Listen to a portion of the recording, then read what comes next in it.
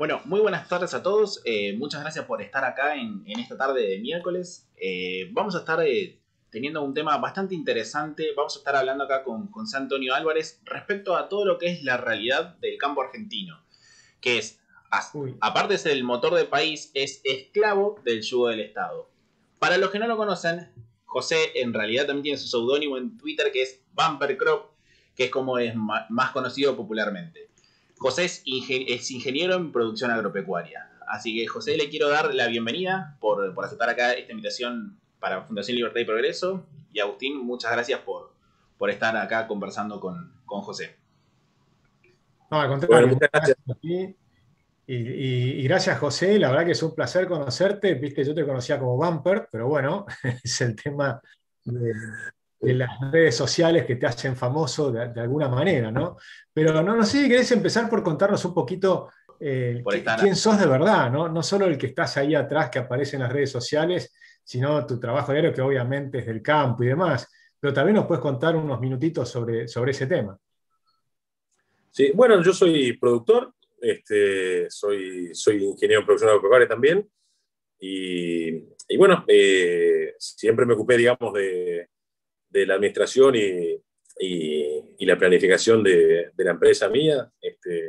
Era familiar primero, después, desde el año 2000 que estoy solo, y bueno, produzco en dos zonas distintas acá en Argentina, y desde el año 2014 produzco también en Estados Unidos. Siempre, digamos, cultivos extensivos y agricultura exclusivamente ya desde hace unos cuantos años, ¿no? En algún momento era la actividad agropecuaria, hoy es exclusivamente agrícola. Ahí me nace la primera pregunta que para mí es clave, ¿no? Es esa comparación entre cómo es ser productor agropecuario en Argentina contra ser productor agropecuario en Estados Unidos, ¿no? O sea, ¿qué pasa básicamente la relación que tiene el Estado con los productores? Que es bien diferente, pero me gustaría que lo digas vos con tus palabras, ¿no? Bueno, justamente es notable la diferencia porque haciendo exactamente la misma actividad y produciendo exactamente lo mismo, el resultado económico y sobre todo la evolución de las empresas la verdad que no podría ser más diferente, ¿no? Es decir, vos podés hacer exactamente lo mismo en un lugar y otro, inclusive forzar la producción acá, a pesar, digamos, de que nosotros tenemos la relación de precios internacional entre insumo y producto rota, y allá ganar dinero y acá perderlo, ¿no es cierto? Eso te indica de que acá las empresas, justamente el cepo no es solamente una figura retórica, es cierto, ¿no es cierto? Vos, en muchos casos en Argentina, cuanto mejor haces las cosas, peor te va. Y bueno, eso obviamente hace que la producción sea menor, el PBI sea menor, a pesar de que el PBI agropecuario son 2/3, digamos, perdón, no el PBI, sino los dólares que ingresan al país son 2/3 del sector nuestro. Así, la verdad que lo que se logra es que justamente esté estancado hace unos cuantos años el progreso del sector, ¿no? ¿Cómo ves el tema? A mí hay algo que siempre me ha preocupado, que es, bueno, después vamos a ir un poco a la parte política del esquema, ¿no? Porque yo creo que ahí hay un tema de por qué le va mal al sector agropecuario en relación al Estado, me refiero, ¿no? Porque la primera cuenta que me gustaría hacer es cuánto se queda el Estado. Yo tengo una cuenta hecha por mí, pero me encantaría cómo la estás haciendo vos como productor. Y en dos zonas, y que nos digas tal vez en las dos zonas cómo son, porque los números son diferentes por cada zona, que esa es una de las cosas tremendas que tienen estos impuestos a las retenciones, que son absolutamente injustos, porque a algunas zonas le pegan mucho más fuerte que a otras, ¿no? En las zonas marginales te pega muchísimo más fuerte que en la zona núcleo. Entonces, la pregunta es, ¿en qué zonas tenés y cómo te dan los números? Y si haces la cuenta también considerando cuánto te sacan por el cepo cambiario. Bueno, hay tantos, digamos, cálculos de participación del Estado en la renta como empresas hay, ¿no es cierto? Sí. Porque obviamente cambian los rendimientos, cambian los costos, cambian las distancias a puerto, y obviamente también cambian las escalas, ¿no es cierto? Pero yo había publicado justamente el año pasado una tabla justamente de participación del Estado en la renta agropecuaria, promedio, ¿no es cierto? Tomando una distancia promedio a puerto, también un rendimiento promedio y un precio habitual, y andaba alrededor del 75%, digamos. Es decir, que de cada $4 netos que produce el sector agropecuario, 3 se los queda el Estado, ¿no es cierto?, en Argentina. Así que, obviamente, digamos, en situaciones normales debería ser uno. Es decir, debería rondar, o por ahí uno de cada 3. O, Uno digamos, cada uno tres, de cada 3 o uno de cada 4, ¿no? uno ¿Cierto? cada cual, tal cual. Uno de cada 4 sería lo ideal, y además con la posibilidad, inclusive, también de diferir ese pago por el medio de reinversión, ¿no es cierto? Que es lo que ocurre en todos los países. Vos tenés Ahora, una tasa por ahí. y dejaba hacer una pregunta para ver cómo Sí. hiciste el cálculo, ¿no? Porque a mí también me daba entre 75 y 80%, o sea que estábamos muy, muy cerca. Ahí, Agustín, sin contar la diferencia en el tipo de cambio. Solamente, Bueno.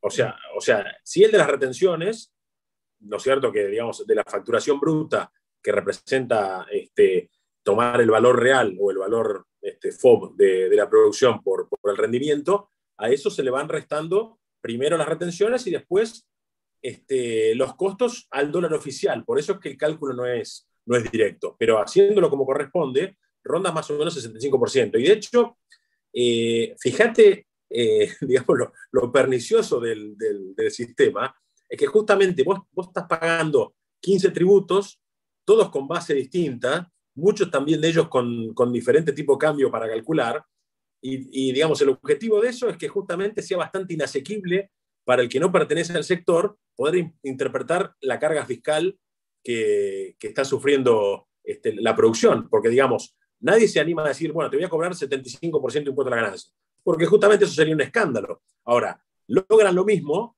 justamente enmascarándolo por 15 impuestos distintos, todos con bases imponibles distintas y distintos tipos de cambio. Entonces, justamente la complejidad del sistema impositivo no es casual, es justamente tratar de ocultar la real presión fiscal que sufren, digamos, los que producen, ¿no? O cualquiera, pero bueno, los que producen en este caso de manera más manifiesta, ¿no?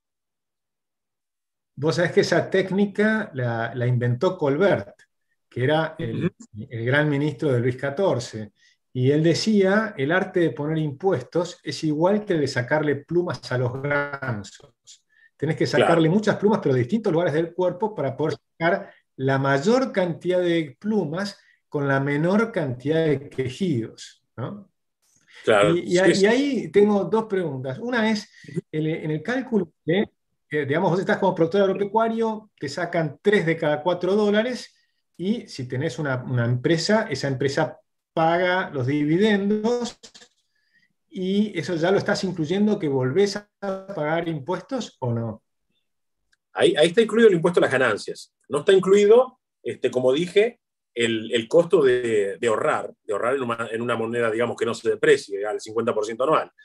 O sea que ahí no está el costo de ahorrar en dólares, digamos, ¿no? La diferencia y tampoco estás poniendo los impuestos que te cobran después como consumidor, porque vos con esa plata después la tenés que utilizar.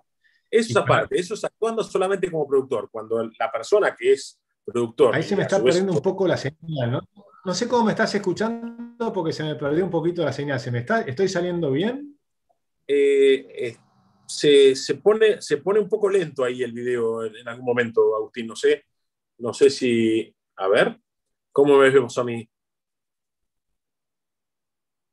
No, yo te veo, lo que pasa es que se me traba cada tanto, yo creo que tengo mala señal. Voy a probar también de entrar por el celular, capaz que se escucha mejor por el celular. Ah, bueno, como quieras, sí. Ahora que salirme de acá. Hola. Sí, ahí cómo me ven. Ahí no te veo todavía, Agustín. Está el icono. Ahora sí. ¿Y se escucha bien? Ahora sí, ahora yo te escucho bien. Sí. Ah, buenísimo. Entonces seguimos así, porque a mí se me cortaba, viste, si estaba un poquito mal la señal.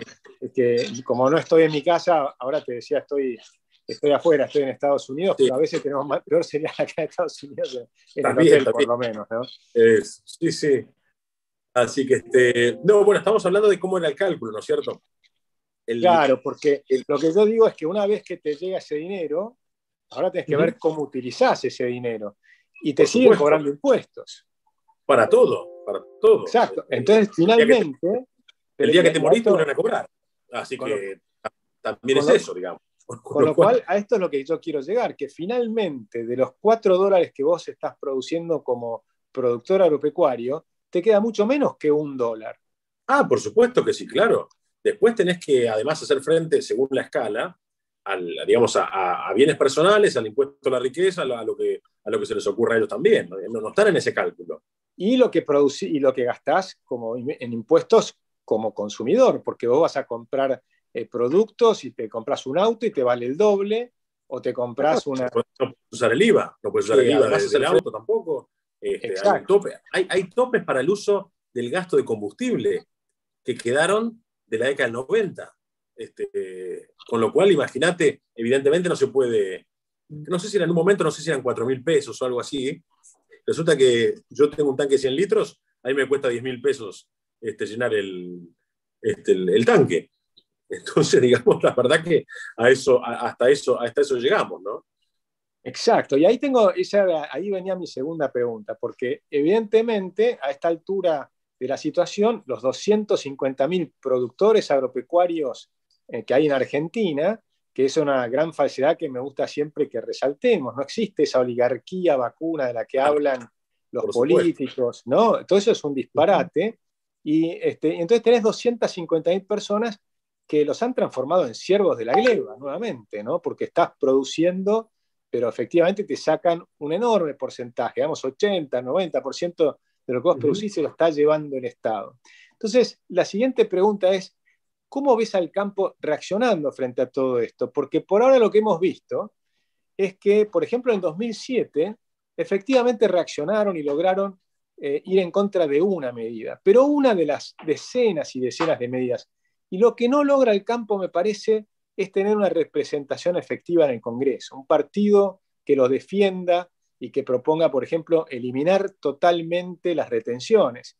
O bien el partido que existe o que se están armando estos partidos que son liberales, pero no reciben apoyo efectivo del campo. Apoyo en serio me refiero, ¿no? Yo hago una cuenta, y con esto te digo que te pido que me lo respondas, ¿no? Pero yo le hacía una cuenta una vez a un grupo de productores agropecuarios y ustedes han pagado por lo menos 150.000 millones de dólares en retenciones al campo desde que ganó Kirchner. Y en esas elecciones, si le hubieran puesto 50 millones de dólares a 𝗏𝗏𝗏𝗀, el presidente era 𝗏𝗏𝗏𝗏𝗏, porque hizo una campaña sin plata y estuvo a 5 puntos de diferencia de Kirchner. Si le ponías plata, esos 5 puntos los recuperaba, pero sobradamente. Entonces la pregunta es, ¿por qué no se logra armar algo que efectivamente tenga poder político, ¿no? Los 250.000 productores agropecuarios. Bueno, primero varios puntos, ¿no es cierto, Agustín? Primero son 250.000 porque se ocupó el populismo de aniquilar prácticamente a la mitad, porque en la década del 80, digamos, tuvimos un periodo en que se interrumpió la política, digamos, de exacción fiscal, que fue durante los 90, pero en la década del 80 fue desastroso también, ¿no es cierto? En la década del 80, al inicio de la década del 80, había más o menos unos 450.000 o 500.000 productores, y hoy justamente quedaron la mitad, después de esos dos periodos grandes, ¿no? De la década del 80 y de los 2000 hacia acá. Eso por un lado, ¿no es cierto? Y después, como vos bien decías, el 99% de esas empresas son pymes. Es decir, viste que hay una escala, obviamente, según facturación, hay pequeñas en serio, después hay otras medianas de primer tramo, de segundo tramo, pero digamos el 99% de las empresas son pymes. Entonces, la verdad que, claro que es un atropello y no tienen representación. Después hay varias falacias que se suelen esgrimir, que son bastante comunes, ¿no? Diciendo que el interior vota al campo. Bueno, el interior vota al campo porque en muchas ciudades los productores agropecuarios representan solamente el 2% de la población de muchas ciudades como Pergamino, Junín o San Nicolás. Y la verdad que la mayor parte de la población de esas ciudades también depende del Estado.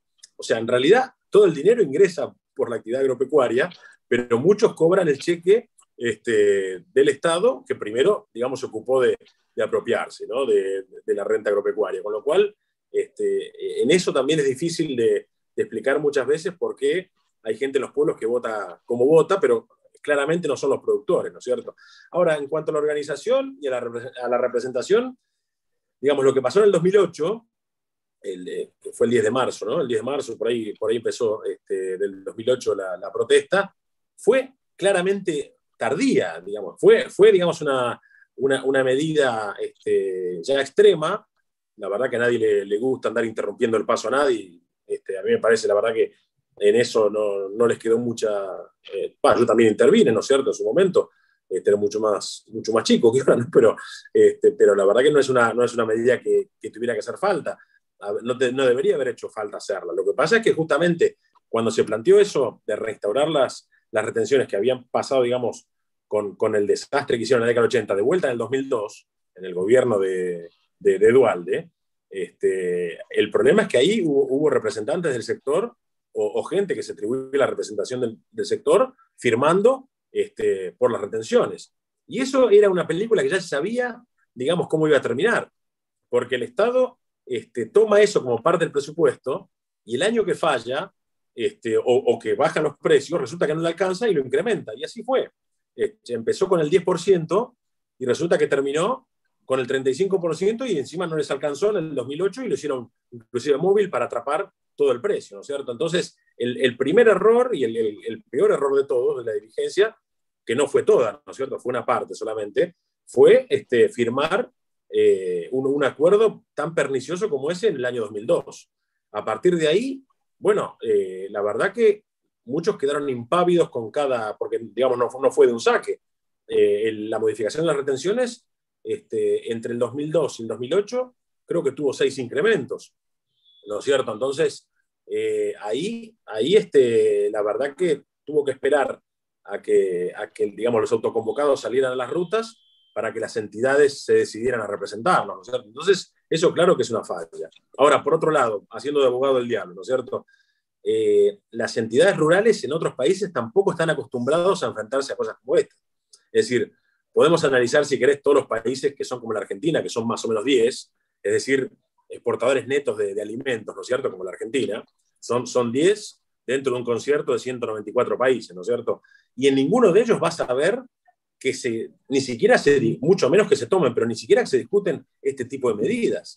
Es decir, que a alguien desde el Estado se le ocurra intentar apropiarse de 3/4 partes de la renta o inclusive más. Y cuando decimos 3/4 partes, es, digamos, con las cosas saliendo todo normal, es decir, con precios normales, con rendimientos normales.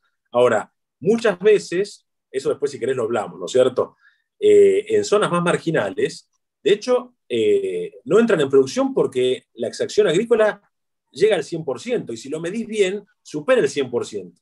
¿Y cómo supera el 100%? Lo supera porque la gente ni siquiera repone lo que va utilizando el capital, por dos vías. Justamente porque no repone nutrientes, y de hecho condena, digamos, a la pobreza el mayor capital que tiene la empresa agropecuaria, y en realidad que tiene también un país que se dedica a eso, que es el suelo, y por otro lado por la obsolescencia de la maquinaria también. Entonces, en muchos casos, cuando vos lo medís bien, el Estado se está quedando en años, digamos, de problemas climáticos con más del 100% de la renta, ¿no? Es impactante. Ahora, lo que vos decís es cierto, porque en realidad la lucha que hay en el sector agropecuario en muchos países no es para que no te saquen, sino para que les den subsidios. Entonces tenés todos los países europeos, por ejemplo, el sector agropecuario francés es muy duro. Yo he visto manifestaciones donde queman vivas a las ovejas en París. Sí. Entonces, pero lo que están pidiendo son subsidios, no que les saquen impuestos. Bueno, ¿no? hay un cuento muy, muy, muy impactante sobre eso, que en Francia, digamos, en eso la verdad que yo soy bastante crítico, ¿no? Está bien, lo hacen por ellos. Yo también. Pero a mí la verdad que era 𝗏𝗂𝗶𝗂𝗶𝗀𝗂𝗀, ¿no es cierto?, la persona que era tan conocida, que era, digamos, el activista más grande del agro francés. Pero ellos, digamos, justamente, no sé si alguna vez leíste lo que yo pongo como tuit fijado, ¿no? Yo considero la nuestra la actividad más liberal que existe, porque justamente está solo frente a todo. Digamos, ellos lo ven al agro de otra manera. Ellos lo ven como un sector que tiene que ser subsidiado, y de hecho, el PAC, o sea, el Programa Agrícola Común, son 60.000 millones de euros anuales, ¿no es cierto? Ahora creo que son como 70, que se lo reparten, digamos, entre varios países. Pero sobre todo Francia siempre tuvo una historia justamente de subsidios. Era muy impactante, como te decía, ver en una época el Estado les pagaba por cada vaca que se les moría, y digamos, la prueba consistía en que el ganadero tenía que llevar la oreja, digamos, o el par de orejas de las vacas. Después resulta que iban al campo y había vacas sin oreja. O sea, imagínate justamente el sistema lo que lleva, ¿no es cierto? Acá no estamos, como decimos, acá no estamos pidiendo ningún tipo de ayuda. Es más, ni siquiera estamos discutiendo el nivel de ganancias. Estamos solamente diciendo que las retenciones, en realidad, vamos más allá. Vos tenés que unificar el tipo de cambio. Es decir, que el tipo de cambio, independientemente de nominalmente cuál sea, digamos, ¿no? Porque de hecho la prueba la tuviste en los 90, que el agro jamás pidió un tipo de cambio alto, sino que fuera estable y que en realidad hubiera una unificación de los tipos de cambio. Es decir, los insumos que vos vas a comprar y por los cuales vos pujás a nivel internacional y competís con Brasil, con Canadá, con Estados Unidos, con los países, con Australia, con los países que sean, y que cotizan a valor internacional, tienen que tener el mismo tipo de cambio de los productos que después vos producís después de haber utilizado justamente esos insumos. Y después tenés que tener el mismo tipo de cambio para poder ahorrar, porque las empresas están para eso. Acá resulta que, fíjate la discusión que hay siempre, cuando desde el gobierno se pone a decir, bueno, dice, el mercado del dólar blue es muy chico, no es significativo. Bueno, justamente porque nadie ahorra. O sea, que imagínate que ellos se vanaglorian de que nadie puede ahorrar, porque justamente las empresas, hay un mercado blue chico cuando hay cepo cambiario, porque las empresas, la verdad que pocas de ellas ahorran. Y las que cotizan en bolsa y tienen, digamos, obligación de mostrar las ganancias que tienen netas, la verdad que muchas de ellas rondan el 2% sobre el capital. O sea que eso no, la verdad que es insostenible en cualquier lugar del mundo. Entonces yo te diría, como primera medida, el agro lo que tiene que pedir, lejos de cualquier ayuda y lejos de créditos blandos, lejos de nada, es unificación de tipo de cambio. Es decir, que vos puedas comprar los insumos que vas a utilizar en la producción al mismo tipo de cambio que te van a pagar el producto tuyo y el mismo tipo de cambio con el cual vas a ahorrar para después diferir la inversión, porque el ahorro es eso, es un diferimiento de inversión. Y hay que tomarlo para una empresa, me refiero, ¿no? Yo siempre pienso que lo primero que debiera pedir el campo es igualdad. Es decir, que les cobren los mismos impuestos que a los demás. No hay ningún motivo por el cual tengan que pagar retenciones al agro, a las exportaciones, donde demás no pagan y demás. Todo ese tipo tipos de cambios diferenciales que hemos tenido. En realidad, si simplemente con libertad e igualdad, el campo argentino la rompe. O sea, sería espectacular. ¿Cuánto crees que ganarían los productores agropecuarios sin retenciones con un tipo de cambio libre con los precios actuales? Bueno, mira, lo primero que se lograría es que en pocos años, y sin hacer mucha transformación, me refiero de fondo, ¿no? Solamente con la mayor, porque digamos, vos tendrías que perfectamente de acá a pocos años producir el doble, es decir, duplicar el PBI agropecuario en muy pocos años. Así como en 10 años, digamos, la Argentina había estado 100 y pico de años para llegar a la marca de 32 millones de toneladas, hablando siempre de cultivos extensivos solamente, ¿no es cierto? Después están todos los otros cultivos especiales y los cultivos industriales, pero digamos, los cultivos extensivos, que es, digamos, el 80% del dinero que se produce, vos tendrías que poder utilizar la misma cantidad de insumos que utilizan los países competidores de Argentina. Eso incrementaría tal vez entre 1/3 y 1/2 la producción actual, en la superficie ya establecida.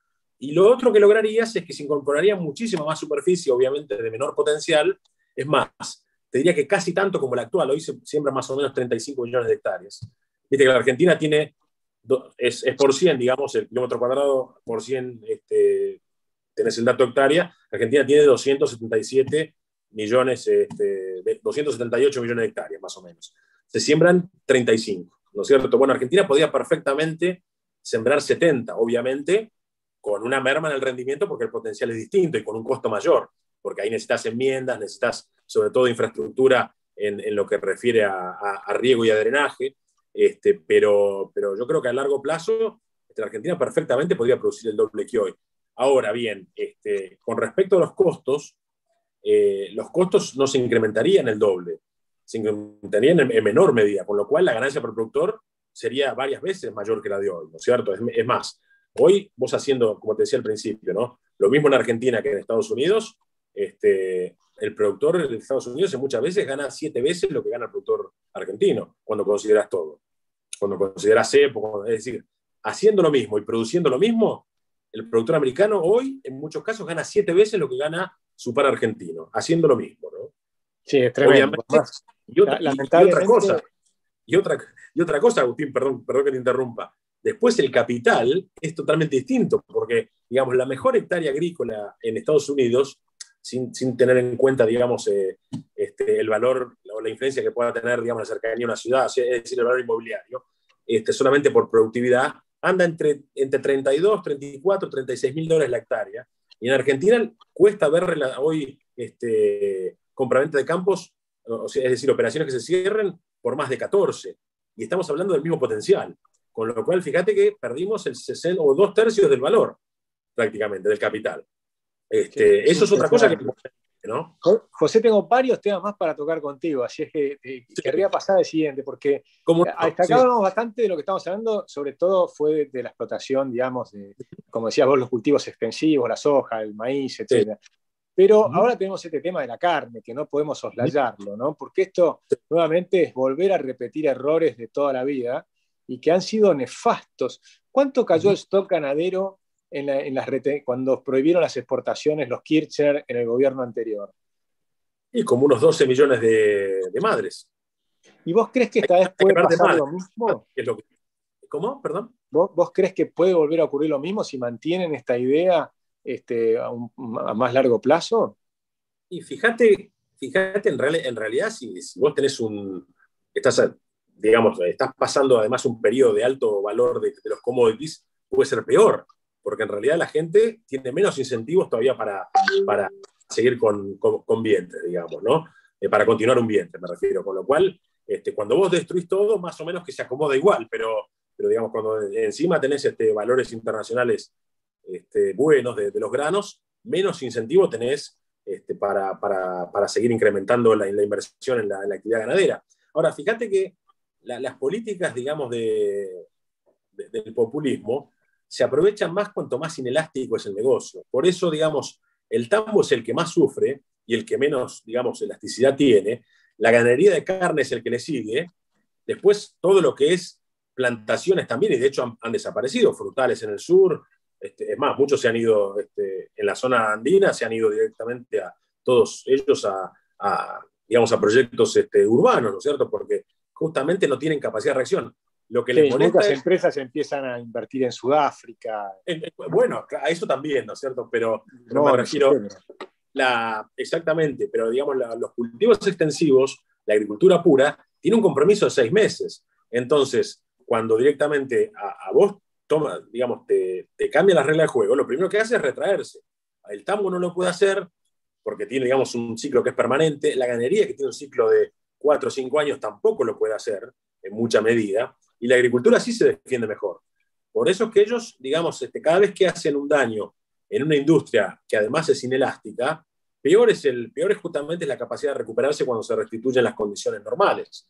Y después, además, en el caso de la carne, se agregan las restricciones sanitarias, que no pasa con los granos o con las frutas. Entonces, cuando vos lograste, después de mucho esfuerzo, abrir un mercado, si a vos no te dejan después cumplir los compromisos que tomaste como empresa, obviamente que el comprador se da vuelta y le compra a otro, y no tiene por qué volver a comprarte a vos si vos no sos confiable. Entonces, no pasa solamente por la medida populista de darle carne barata al que por ahí igualmente los hubiera votado a ellos. Al final, esto está destinado a gente que tal vez igual los hubiera votado a ellos, con lo cual ni siquiera es muy inteligente, ¿no? Pero además el daño se prolonga en el tiempo, ¿no es cierto? Por estas cosas que estamos diciendo. Sí, porque además uno puede prever claramente que en algún momento vamos a volver a tratar de ser un país normal y vamos a tratar de restablecer las libertades y demás. Pero en ese momento vas a tener que recomponer el stock de carne, con lo cual el precio tiene que ir más alto de lo normal. Entonces lo que teóricamente estás ahorrando hoy, lo terminás pagando más grave. Cuando haya fíjate que cómo se revierten también las proporciones. Vos el 85% de los granos que producís se exportan, el 15% quedan acá, y la carne es al revés. La carne queda el 85% acá, el 15% se exporta, y justamente cualquier medida intervencionista hace mucho más daño en uno que otro. Porque la verdad que la capacidad después de reposición, cuando como decías vos, cuando se restituyan, si en algún momento se restituyen las condiciones, el costo de reposición va a ser que va a haber un montón de animales menos ofrecidos en el mercado interno, porque justamente van a quedar para reponer madres o para acrecentar el número de madres, y ahí el precio va a subir. Con lo cual, están pateando el problema, están creando el problema y encima lo están pateando a futuro, ¿no es cierto? Sí. Y encima lo que es grave, que uno ve, estamos pensando, este año es un año que debía ser un año extraordinario para Argentina, porque Sí. se duplicaron los precios de los granos, pero además las tasas de interés internacionales están bajísimas y la economía mundial se está recuperando fuerte. Entonces tenés muchos factores que deberían hacer que la economía argentina estuviera volando. Y por supuesto se está recuperando con respecto a los niveles del año pasado, que fueron terribles, porque no solo la pandemia, sino que los 2 años anteriores habían sido malos. Entonces, tuvimos 3 años negativos, que en realidad Argentina viene cayendo desde el año 2011. En 2011 para acá estamos cayendo. Entonces a mí me gustaría, bueno, después vamos a ir hacia el final, te quiero volver a tocar este tema para ver cómo salimos hacia adelante, ¿no? Y si se puede hacer algo desde el punto de vista político con los 250.000 productores agropecuarios.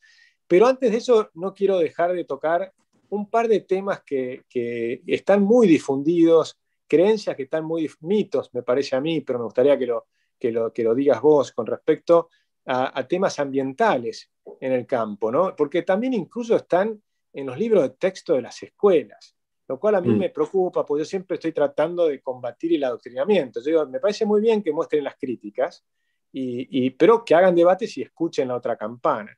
Entonces, sentemos cuáles son los temas más importantes ambientales. En los cultivos extensivos es justamente el glifosato, ¿sí? ¿Qué nos puedes decir con respecto al glifosato? ¿Vos cómo lo ves, cómo lo vivís en el campo, el manejo de eso que en los libros te lo ponen como que es un veneno que está envenenando a la gente?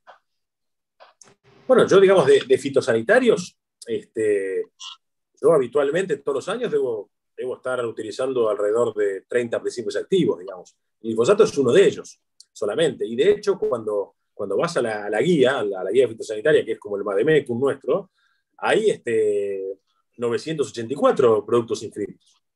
Entonces, que se hayan tomado, digamos, el trabajo de ir contra uno, también habla del desconocimiento de ellos, ¿no es cierto? Porque la verdad que eso está bastante medido en la toxicidad y se divide en 4 bandas según toxicidad, y los herbicidas son casi todos de banda 4, o verde, que es justamente la menos tóxica, ¿no es cierto? Ellos tienden siempre a ir sobre los descubrimientos de Occidente, ¿no es cierto? Nunca van sobre los métodos de producción de los países que les son más afines ideológicamente a ellos. Y por eso van contra los transgénicos, van contra los fitosanitarios en general, pero lo tomaron al glifosato porque obviamente el obtentor fue Monsanto, y lo pusieron a Monsanto, digamos, en un lugar justamente para combatirlo, pero por un tema de ser anticapitalistas, no por ir justamente contra una droga u otra. En realidad hay que ver que el origen de la lucha contra el glifosato viene por ahí, porque realmente hay muchísimos productos, y hay muchos productos mucho más tóxicos que los herbicidas, que son, por ejemplo, los insecticidas, que también obviamente hay que utilizarlos, y hay que utilizarlos como corresponde, ¿no? Pero el hecho, digamos, que hayan tenido esa elección es puramente ideológico, y de hecho demuestra bastante poco conocimiento de parte de ellos, ¿no es cierto? Porque la verdad que podrían haber ido contra cualquier otro producto, ¿no? Pero bueno, los productos que nosotros utilizamos acá en la Argentina son los mismos que se utilizan en todos los países que son productores de alimentos, ¿no es cierto? Y obviamente después recurren a cocientes engañosos para que la gente se escandalice, como por ejemplo diciendo, bueno, en la Argentina se utiliza tanto producto fitosanitario per cápita. Bueno, obviamente, para Argentina no es Luxemburgo, no es Mozambique. Entonces, así como la Argentina tiene un output, digamos, de una cantidad de toneladas de alimentos per cápita, también lo va a tener obviamente en la utilización de los insumos, ¿no es cierto? Pero, digamos, eso es puramente ideológico, ¿no es cierto? Así que, qué sé yo, uno lo puede rebatir de la manera que quiera, es difícil convencerlos, pero digamos, hay organismos que se han ocupado de ello muchísimas veces, como la EPA, la agencia, digamos, ambiental americana, y han concluido muchísimas veces que no representan ningún riesgo para la salud utilizado de la manera que corresponde, ¿no? Yo siempre hago el mismo cuento, digamos, si les parece que alguien mete los dedos en el enchufe y le pega una patada y lo mata, digamos, algo que pueda justificar la prohibición de electricidad, bueno, no lo es, ¿no es cierto? Lo mismo pasa con la nafta, con lo que fuera, ¿no? Y los medicamentos mismos. Las cosas están para ser usadas como corresponden y de esa manera fueron aprobadas y la verdad que no tienen ningún tipo de peligro, ¿no es cierto? En Argentina se ha ido, además, hacia cosas ya bastante intolerables, como por ejemplo poner zonas de exclusión, que vos que estás en Estados Unidos lo podés comprobar perfectamente, sobre todo si estuviste en Chicago. Las aplicaciones de fitosanitarios son a 5 metros, y si vas a Suiza es lo mismo, ¿no? Pero oye, Francia, que también lo nombramos un rato, también. Las aplicaciones, siendo seguras, se pueden hacer a 10 metros de la ventana del vecino y no pasa nada. Pero bueno, acá con el tema del principio precautorio, se toman una serie de medidas que en realidad, como dije primero, lo que buscan es acabar con la independencia económica de la gente, no de ninguna manera es preservar la salud, porque de hecho, cuando vos pones en manos de ellos la salud, fíjate cómo obran, ¿no? Sí, terminó bastante mal, porque hoy estamos número 13 del mundo en cantidad de muertos, sí, y estamos 32 en población. Entonces, evidentemente, estamos bastante mal y eso es un número que nadie puede negar. Porque, por eso. Después puedes hablar de buscar las explicaciones de por qué, pero por lo pronto estamos mucho peor que la mayoría. Ahora, y otra cosa, Agustín, perdón, otra cosa que nadie dice es que muchos casos también de enfermedades, digamos, de prevalencia, ¿no? También refieren a que la Argentina es de los pocos países que no tiene agua potable en el interior. Está lleno de localidades con arsénico, muy por encima de los niveles, digamos, aceptables, y es agua de red. Eso no ocurre. Vos lo podés ver en Estados Unidos, donde realmente no hay solución. Hay justamente una caseta con distintos filtros para poder tratar el agua, a nivel me refiero de domiciliario, ¿no es cierto? Y si no, lo hacen en una central que después reparte el agua red, y acá no existe eso en el interior. Y muchas veces quieren relacionar problemas sanitarios con cosas que no tienen nada que ver, porque justamente algo tan básico como la provisión de agua potable ni siquiera son capaces ellos de cumplirlo, ¿no? Sí, el Estado se mete en lo que no se tiene que meter y lo que tiene que hacer no lo hace bien. No lo hace, exactamente. Sí.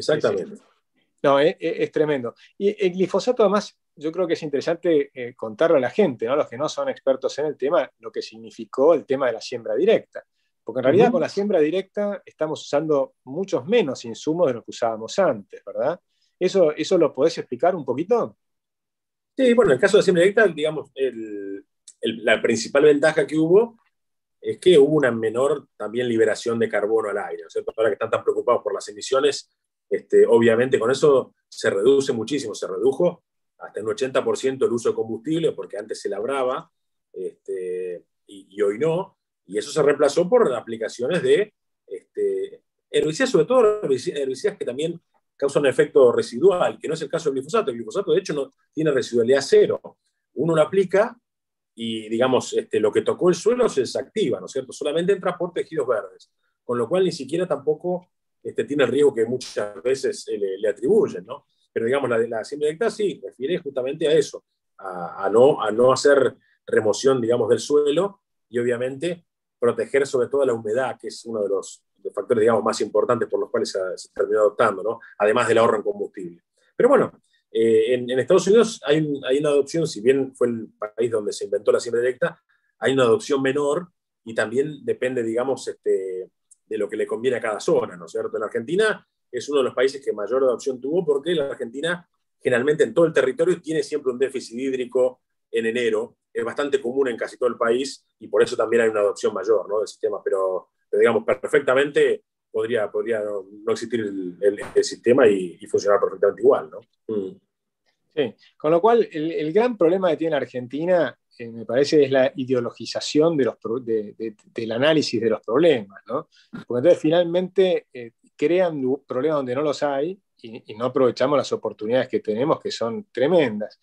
Acá en Estados Unidos, que ahora he recorrido, estuve en Miami, en Chicago, en Nueva York y ahora en Boston, la verdad que es impresionante este país. Acá hay que venir a aprender, ¿no? A copiar las cosas que hay. En cambio, nosotros desde Argentina permanentemente estamos criticando a Estados Unidos. Acá el avance se ve en la arquitectura, en las ciudades, en todo, pero es impresionante en lo limpio que están las ciudades, pero también en cómo las personas trabajan y se despliegan, y la creatividad que tiene, energía, es realmente impresionante. Entonces yo digo, lo que a mí más me preocupa es cómo cambiamos esto, ¿no? Y me gustaría en estos últimos minutos charlar un poco de eso. ¿Cómo ves esa posibilidad? El campo está despertando, hay una posibilidad de que se sumen a un proyecto transformador de la Argentina, pero que sea transformador de manera radical. Radical no me refiero al partido radical, ¿no? Me refiero a una profunda transformación alberdiana, de tener un país de estar en el puesto, no sé, 150 y pico que estamos ahora en libertades económicas, y ponerlo entre los primeros 10 países del mundo en libertades económicas, que por supuesto eso es eliminar las retenciones, es tener un tipo de cambio libre, es tener una moneda sana, probablemente dolarizar, y si no es dolarizar es volver a una convertibilidad, es decir, hacer una reforma impositiva que elimine la inmensa mayoría de los impuestos y nos quedemos con 6 o 7 impuestos bien estructurados, que yo creo que a la larga van a recaudar más o menos lo mismo por el crecimiento económico que va a producir. ¿Ves a los 250.000 productores que tienen una chance de comprender que esto es posible y de apoyar un proyecto de esta naturaleza? Yo creo que sí, y de hecho, como dije recién, ¿no es cierto? El productor es liberal por naturaleza, ¿no es cierto? Ahora, la verdad que nunca tuvo una representación masiva justamente de un partido que tome la bandera, digamos, de la libertad económica, y sobre todo que ponga énfasis en la libertad de producir y de exportar en la Argentina, ¿no es cierto? Los hay, pero son partidos, digamos, como los que estamos hablando, ¿no es cierto? Recién están empezando, ¿no? Pero sí, fíjate, por ejemplo, en Estados Unidos, en los distritos que son bien del interior, en el medio oeste, sacando las ciudades grandes, el Partido Republicano saca el 70% de los votos. Y todos los años, independientemente, digamos, del candidato que tenga, tanto en legislativas como en presidenciales.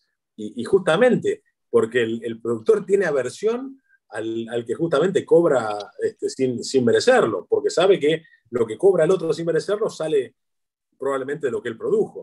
En la Argentina hay una cierta confusión en los productores, porque hay muchos partidos que se han arrogado la representación de ellos, y después adentro de esos partidos ha habido gente de todo tipo de colores y los han descubierto tarde, ¿no es cierto? Yo, la verdad que no quiero tampoco poner nombres, ¿no es cierto? Pero partidos que los productores han apoyado, digamos, de manera masiva, bueno, es decir, mismo Cambiemos, ¿no es cierto? Después, dentro de ellos, hay facciones. Yo, por ejemplo, no puedo entender que Lustó, yo no puedo entender primero que Lustó pueda estar, digamos, en carrera política, primero, ¿no? Pero tampoco puedo entender que todavía tenga la arrogancia de proponerse como candidato a presidente, y después que haya un partido que lo acoja. Yo no lo puedo creer, después de lo que demostró ser, ¿no? Y los radicales, muchos de ellos también tienen ese problema, ¿no? Mismo lo hemos visto los radicales de Jujuy, con Gerardo Morales, aprobando, digamos, o votando positivamente el impuesto a la riqueza. Yo la verdad que eso a mí la verdad que justamente me causa un desagrado bastante grande, y ojalá hubiera digamos, yo no es que sea purista, pero la verdad que para muchas cosas yo creo que justamente las consideraciones son blancas o negras, ¿no es cierto? Vos no podés decir, a lo voy a saquear y al otro no. Vos tenés que tener principios, respetarlos a rajatabla, y dejarlo en claro en la plataforma, ¿no es cierto? Yo creo que en eso al productor le falta una representación justamente que sea fiel a eso, ¿no? Sí, sí, yo por eso los invito siempre a que participen, no con el voto solamente, sino que participen directamente en el partido con mucho mayor presencia, incluso con plata, porque es la forma que también te da de poder opinar más en serio, ¿no? Y creo que sí, pero necesitan organizarse, porque como no son 10, sino que son 250.000, cada uno tiene que poner un poquito, pero tienen que poner todos. No te digo los 250.000, si 25.000, el 10% de los productores deciden involucrarse, cambian Argentina. Esa es mi propuesta. Con el 10%, 25.000 productores agropecuarios le ponga una ficha, pero a un partido. Porque me acuerdo un tema que viví mucho en el 2008. Yo participé mucho en la protesta, pero yo no cortaba las calles y decía que no había que cortarlas, pero sí al borde de la ruta. Yo estuve en el Chaco, en Azul, en un montón de lugares en los cortes. Nunca estuve cortando porque siempre consideré que esa no era la manera de protestar, pero sí la de manifestarte, ¿no? Y de mostrar el descontento, y hay muchas formas de... Pero sobre todo lo más importante es armar un partido político y participar en un partido político. Porque en aquel momento tuvieron todo un asesoramiento con la mesa de enlace, la sociedad rural y demás, y decidieron poner a diputados o pedirle a los partidos que pongan los agrodiputados. Yo decía, eso no va a funcionar, y no funcionó. Y no funciona porque en un país que tenemos lista sábana, cuando vos tenés un poquitito de diputados, 2 o 3 diputados en cada partido, después tienen que votar por disciplina partidaria lo que vota el bloque. Entonces terminaron los propios diputados que venían del agro aprobando, como dijiste recién, leyes que iban en contra de la riqueza. Aprobaron, por ejemplo, la confiscación de YPF, que después fue expropiación, pero inicialmente fue directamente confiscación, ¿no? Claro Y que ahí sí. estaba ¡𝗏𝗏𝗏𝗏𝗏𝗏, yo sí puedo poner nombres porque se lo he hecho conversado con él. Le digo, ustedes no pueden votar esto. Ustedes vienen de un sector que estaban reclamando por las libertades, por tener un país más normal y demás, y bueno, te explican que es por disciplina partidaria, porque bueno, finalmente te eligieron, te pusieron en la lista. Entonces, claro, te ponen desde arriba en una lista, entonces después tenés que decir que sí a lo que te viene a decir el, entre comillas, jefe de la lista.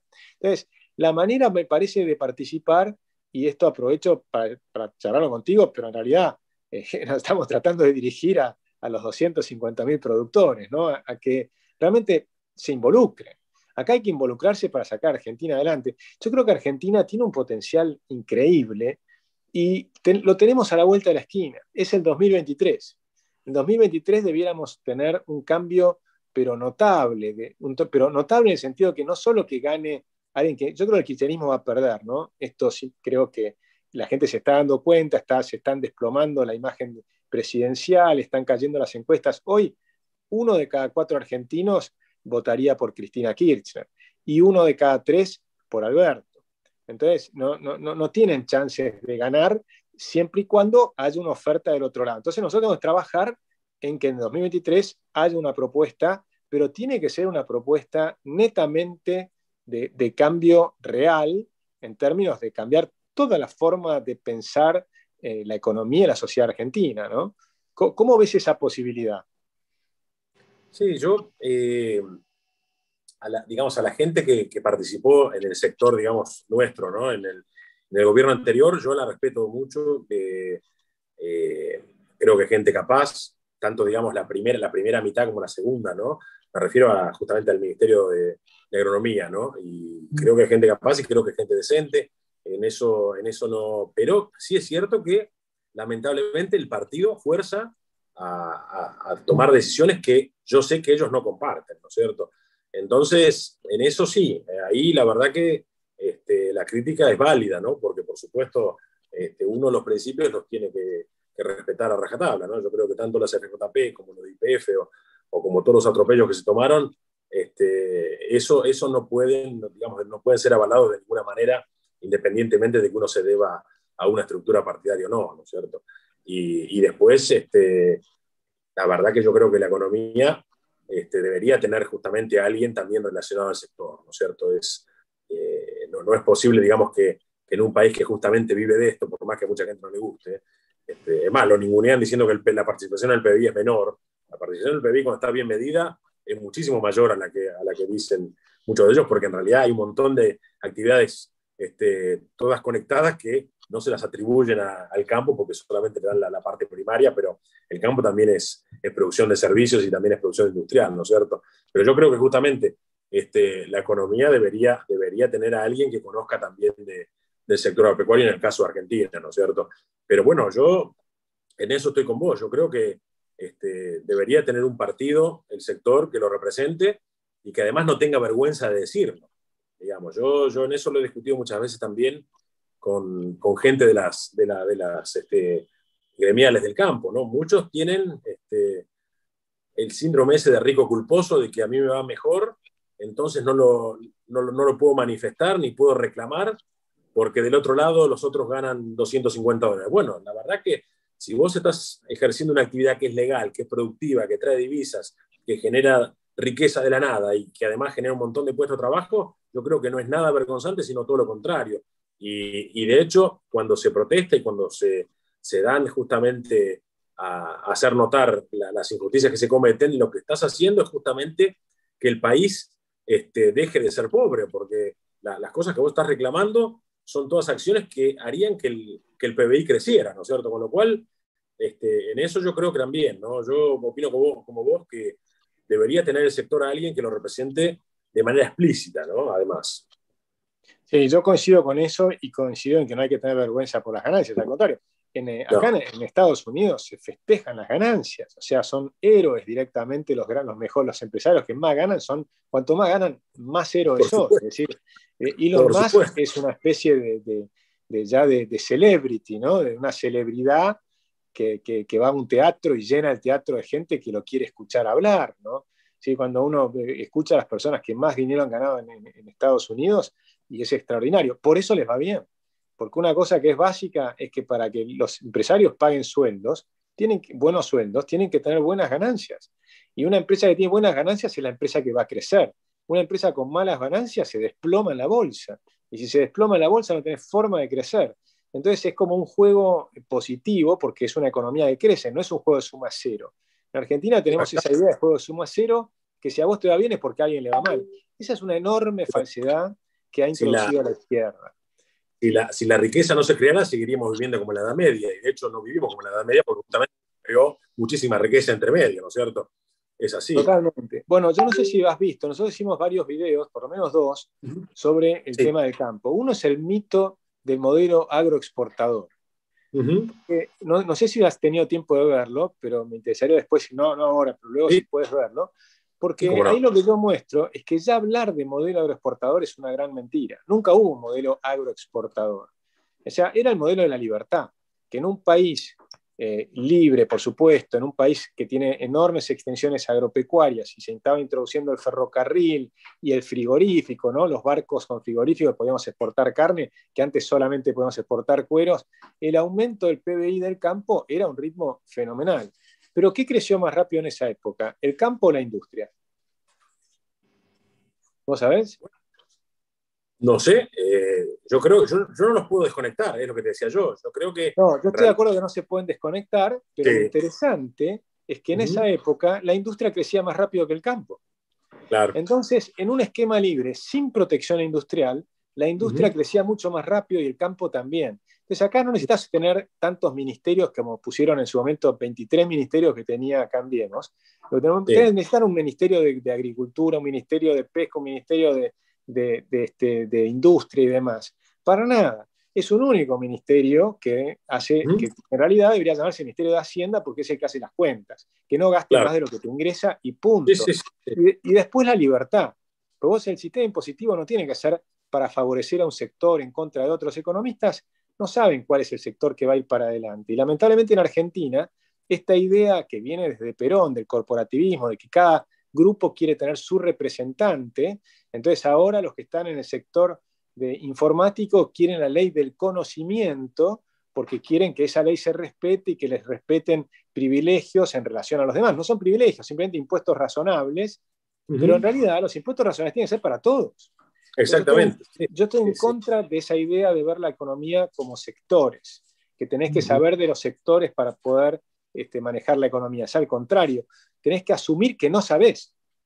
Y esa es la mejor forma de ser ministro, asumir que no podés conocer lo que están pensando 45 millones de argentinos y lo que van a hacer 1 millón de chicos que ingresan al mercado laboral los próximos 4 años y que van a crear un montón de empresas nuevas en un montón de temas que ni conocemos. Yo TikTok creo que entré 3 veces y sin embargo está creciendo de una manera espectacular. Entonces hay un montón de cosas que tienen un dinamismo que a mí me parece que eso es lo que tenemos que comprender, apostar a la libertad y ver que si tenemos un esquema razonable de regulaciones que no sean 69.000, que sean pocas y razonables, y si querés te diría que me cierres con ese un último mensaje con respecto a las regulaciones, pues yo sé que también les han complicado mucho con el COT, esto, lo otro. Yo no conozco todas, pero son montones de regulaciones. ¿Cómo le pega eso a una pyme agropecuaria?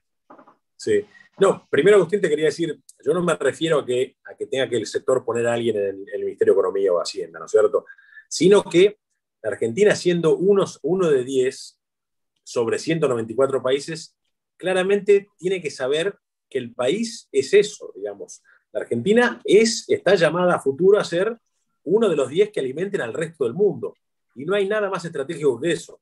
Y eso obviamente que incluye el conocimiento, porque en realidad requiere mucho más conocimiento e investigación la producción de alimentos y las transgénesis y la biotecnología y la industria satelital y todas las industrias, digamos, que colaboran con el campo, que solamente la informática. Con lo cual, yo en eso me refiero que yo siempre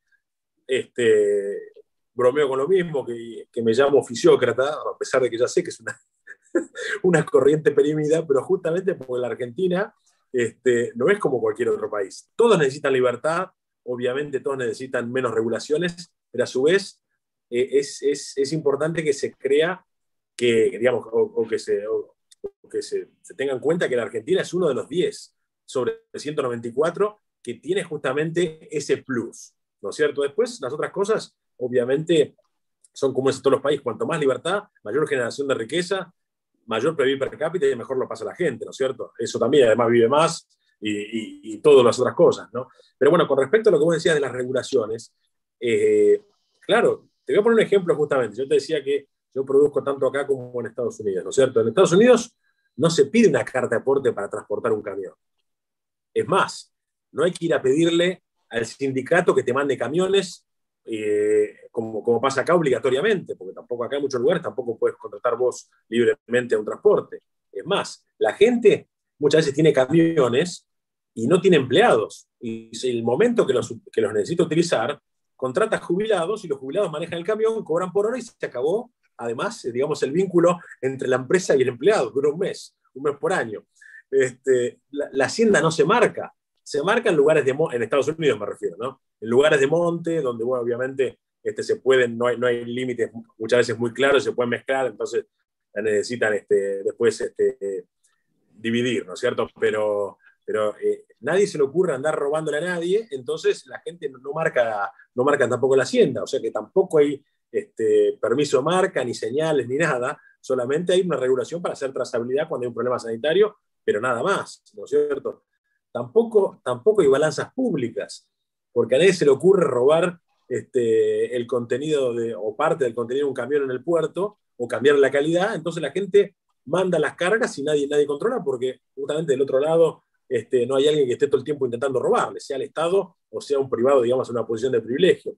Entonces, claro que todas esas regulaciones, algunas son para corregir en parte la falta de moral que tiene la sociedad, ¿no es cierto? Pero otras muchas son solamente para constituir kioscos a quienes darle después a gente del partido. Es así, ¿no es cierto? La verdad que las regulaciones, ojalá nosotros tuviéramos gran parte del año pensando en cómo producir y no administrando pobreza y haciendo, digamos, de agente de retención del fisco, porque además hacemos eso, ¿no es cierto? Retenemos ingresos brutos, retenemos IVA, retenemos ganancias a los proveedores que tenemos para después darle información gratuita al fisco y ahorrarle trabajo, digamos, de fiscalización a ellos. Pero además hay un montón de otras regulaciones que son solamente justamente para hacerle perder tiempo a la gente y darle un ingreso a alguien a cambio de nada, solamente para estorbar. Y sí, yo en eso coincido perfectamente. La Argentina, los países de primer mundo, como por ejemplo Estados Unidos, tienen muy pocas regulaciones, inclusive en el sector nuestro, con lo cual eso te muestra que perfectamente podría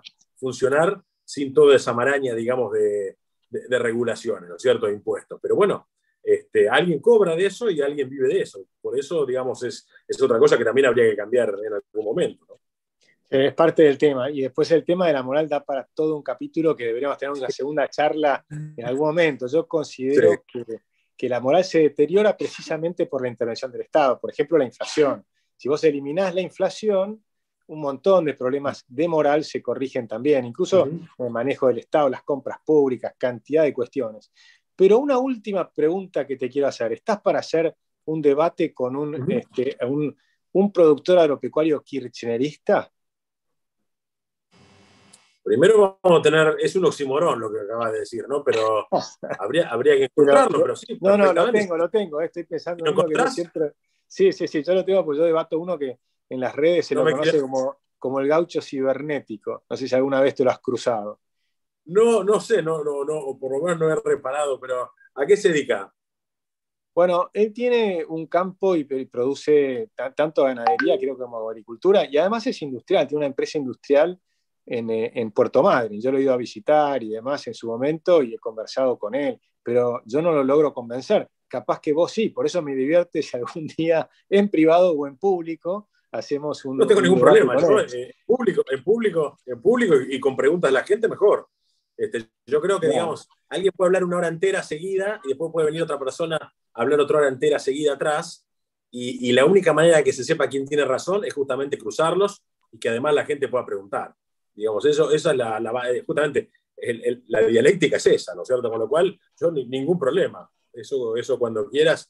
Me cuesta creer, digamos, que a alguien que vive del sector le parezca simpático entregar 3/4 partes de lo que gana legalmente al Estado a cambio de nada, digamos, ¿no? Pero bueno.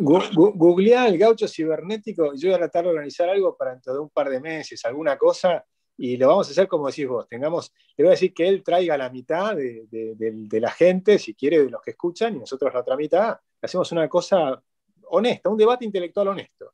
Y eso me parece que puede ser interesante, ¿no? Así que muchísimas gracias, Juan. Me encantó esta charla contigo. José, perdón, no Juan. Sí. José Antonio. Ahí está. Y la verdad es que me divertiría porque tengo muchas cosas para seguir conversando contigo, así que en algún momento Cuando, vamos a hacer una segunda charla, pero siempre tratamos de más o menos cerrar en el horario. Así que bueno, de nuevo, muchas gracias y espero verte pronto y ojalá personalmente allá en Argentina. cuando quieras, tanto para la charla como para encontrarnos acá, cuando vos estés disponible, yo materia dispuesta.